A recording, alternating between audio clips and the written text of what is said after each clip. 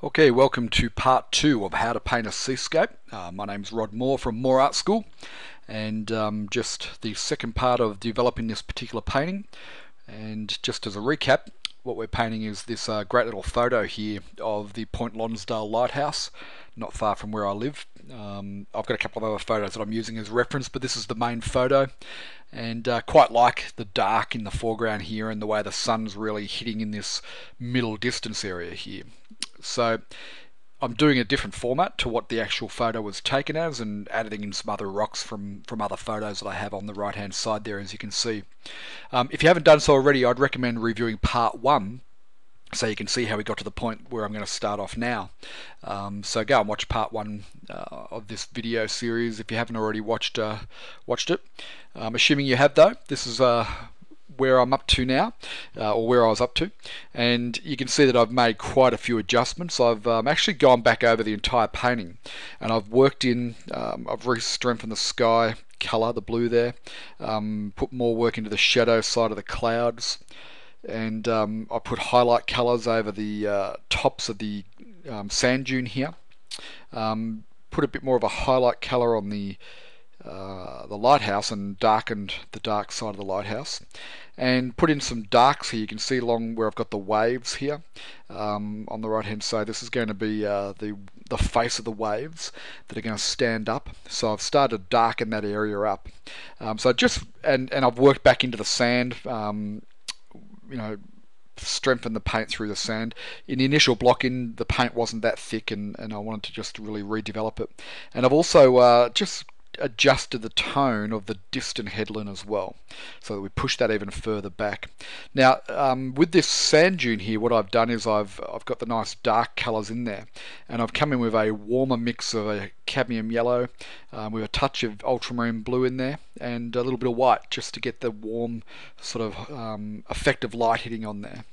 So that's coming along quite nicely. Now I've taken it, a little bit further again, and I've darkened up some of the rocks here. As you can see, there's more detail work gone into the lighthouse itself. I've popped the stairs in, and I've put this part of the stairs as it runs down horizontally to us, or side on to us rather. I've put that in pure white, whereas the top part of the stairs it's in an off-white, and I'll put it in pure white to be the whitest part of the painting, so it looks like the sun's directly hitting on there. And in the foreground here, I've just clipped some of the grass with the highlight colour from up the top of the sand dunes, and that's starting to come together quite nicely. I'm quite happy with that. Darkening the wave, body of the wave here, the shadow side of the wave, and also notice in the sand area, I've darkened the shadow, because if the light's coming from the top left hand side, the sand dune here is going to cast a shadow, but there'll be some light breaking through, which is what I've done. So I've darkened the shadows and I've lightened the lights to create that effect of a bit of sunlight peeking over the top of the sand dune, and I think that's coming along quite nicely. I'm quite happy with that. Put some, worked on my darks into the bottom of the rocks here, and in these foreground rocks as well. Starting to develop the highlights now on the water. As you can see there, I'm using a greyed white and just really putting in that white foamy water there. So that's starting to pull a subject together. Put a bit more highlight into the clouds, although I'm not entirely happy with it, so I've adjusted that. This photo's a bit blurry, so I apologise for that. You can see I've knocked back some of the highlights with a bit more of the shadow colour there, and I've started detailing up the lighthouse here. So you can see I put in the window frames and the little handrails. There's little aerials and things like that on the lighthouse that I've put in.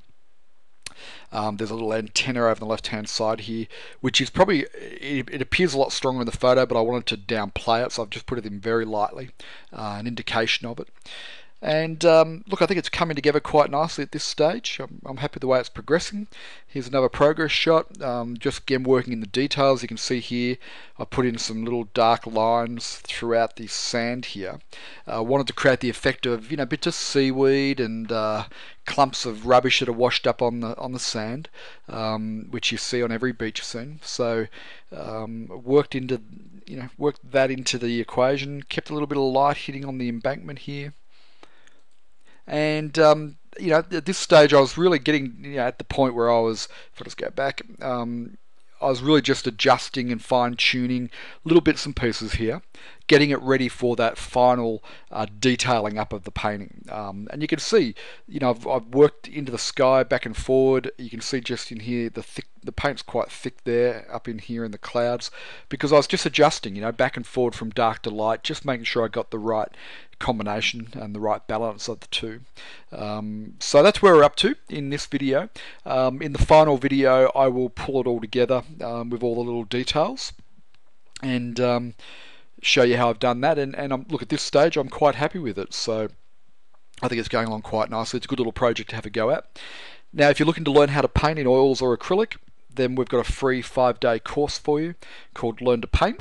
Just drop by www.freepaintingvideos.com or click on the link underneath this video and you'll be taken to a page where you can get access to that. And the course goes through all the basics, beginning to paint and getting started painting, so that you can do projects like this. So drop by there and have a look, and look out for part 3 of this video where we pull everything together and conclude this painting. So I'll see you in part 3. Cheers.